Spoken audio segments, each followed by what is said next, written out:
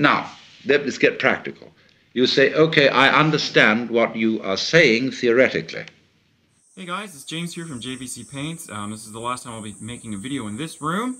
As you can see, it's changed quite a bit. The flag's still there, the cat's gone, but anyway, I don't know when I'll be able to put up another video, so I thought I'd get this out there as fast as I could. I'm going to show you the Australians that I've done and I'm working on.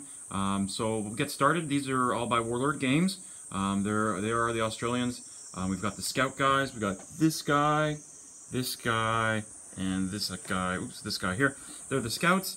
And the other three are from the section that I've done most of the guys for.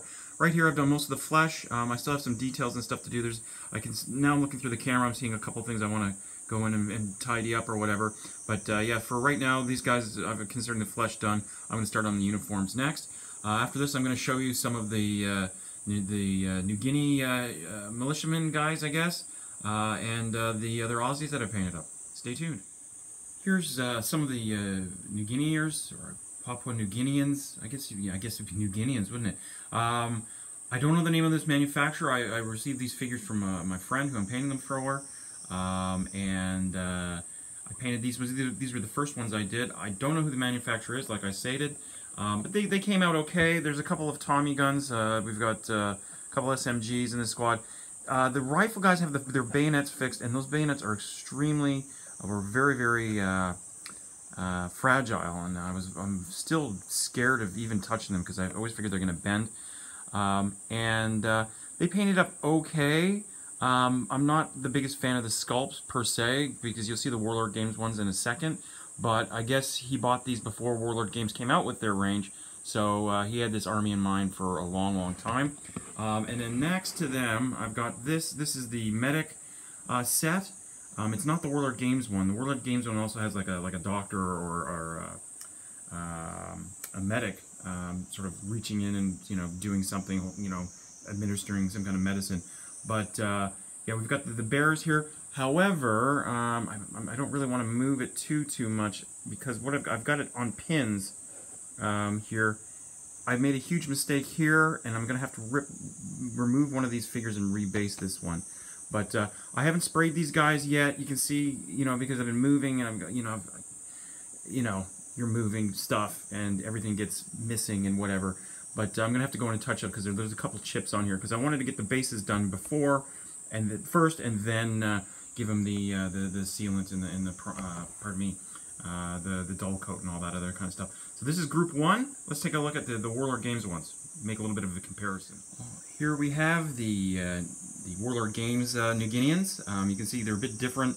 They don't look as kind of, I would say, almost cartoony. They just seem better sculpted, I guess, I would say. Yeah, they turned out pretty well. They're pretty limited for gear. As you can see, there's only the NCO has the submachine gun, and I'm looking at his finger right now. I notice that it's chipped.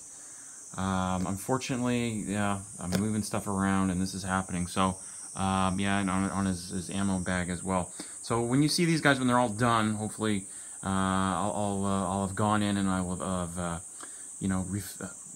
retouched everything, so to make it look a little bit better. But yeah, they were pretty neat. Just show you the back of a couple of these guys so you can get an idea of.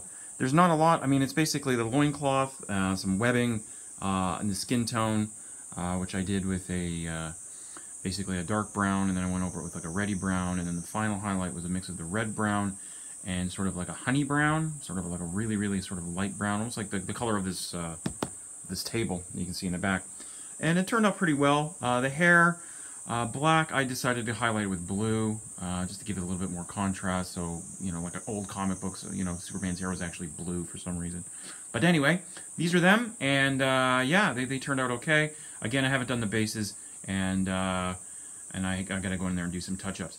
Let's take a look at the Australians. And here are the Australians. They're quite interesting. I don't know anything about this army list. I'm just painting the figures. But from what I can tell, this is a section to be reckoned with. As you can see, they're pretty much armed with a lot of SMGs. We've got 4 SMGs. We've got a Bren here.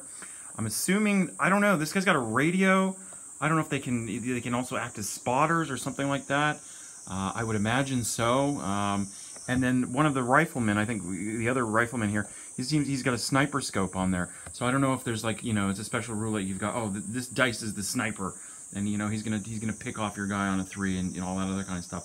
But yeah, I'm really into painting these guys. I'm looking forward to painting those other 6 actually that I've got on the go, and I still have I've got a heap of guys actually. I've got the militia box to do, and some of the actual Australians from that other manufacturer that has remained a mystery. But yeah, these guys are great. I really enjoy painting them. I liked giving a couple of these guys some sort of contrasting hair. This guy's a ginger, and we've got two really blonde guys there. You know, living their lives in the sun. Their hair would be pretty bleachy, so I thought that would look kind of cool. So yeah, stay tuned. I've got a bit of a waffle in my response to Leon T66 that I was supposed to do like 3 weeks ago or whatever it was. So yeah, I'm gonna give you guys a bit of a chat here in a second. Stay tuned. Just a small chat, I promise. Hey guys, it's James here. I think this isn't a big face reveal. I've had a couple photos up before, but I think this is the first time I've actually spoken to the camera like this. But so this is my belated response to Leon T66. Or Leon T66, sorry about that if I mispronounced it. Anyway, yeah, so as you can see, I live in kind of an isolated place. I'm off the beaten path, as it were. And so I used to, you know, be really heavily into gaming when I lived in Canada. And, you know, up here, there are not that many gamers, so I don't get that many games in a year. So for me, the painting and the channel and everything is just a way to sort of stay in tune with something that I really love to do, and I've been doing it for years. So also, I would recommend, I mean, if you're thinking about it, yeah, do it. I mean, I started out, and I had like, you know, I got something like 10 subs or something. I'd been commenting for years, or, you know, a couple of years, and I had 10 subs, and then, you know, I kind of pushed it on to some of my friends, and they're like, yeah, okay, you know, they mercy subbed me. But now I'm up to, I think, I have 250 plus now. I'm at 251 this morning. I was 251. I checked it out. So I think that's cool, you know, and it's a good way to just sort of see what other people are up to. You know, how's it going with them? And sort of, you kind of realize that, you know, we're all kind of in this together. We're all in sort of the same boat. You know, we're working, we're doing this, we've got family things come up. Oh, I got to go here, I got to go there, I got stuff I got to do. But for me, I think one of the biggest things, one of the greatest things, one of the reasons I really keep at it is the friendships that I've made. And I mean, actual, not just sort of internet-y friendships, you know, but actual real friendships. So like a few years ago, I went to the tabletop battle tournament in Nottingham in 2017, and I met guys that were on that channel, or the patrons or whatever, these other guys. And it was basically, we gamed, and we all had hangovers or whatever, and, you know, had a lot of drinking and everything. And I came away with that with some really good friends, you know. I've got friends all over the world now. I've got friends in Germany, Italy, the UK, the United States.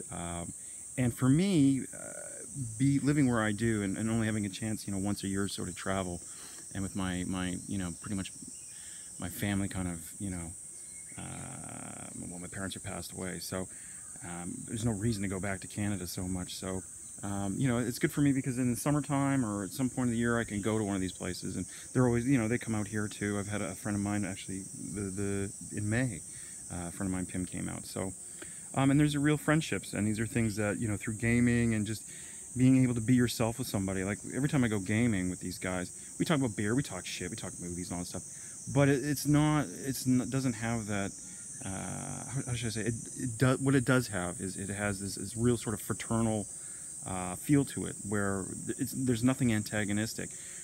We aren't the persons that we have to pretend to be every day at work, or, you know, at home, or wherever, whatever the case may be. And you can talk about, you know, hey, wow, you know, my wife doesn't want to hear about, you know, Janissaries or Plains Indians, you know, what did they use for war paint? Come on, even my friends here don't want to hear that stuff, you know, but they tolerate it, I guess. So, but yeah, I think if you're thinking about it, absolutely do it. This isn't like other parts of YouTube where, you know, you're going to get a lot of trolls or people like thumbing down your videos. I think I've had like 6 thumbs down in over like 70 videos, you know, and the response has been very, very positive, and it keeps me going. So anyways, I hope maybe, you know, that was interesting. I don't know. You guys have a good weekend, and I will talk to you later. And take it easy and keep those brushes moving. Bye-bye.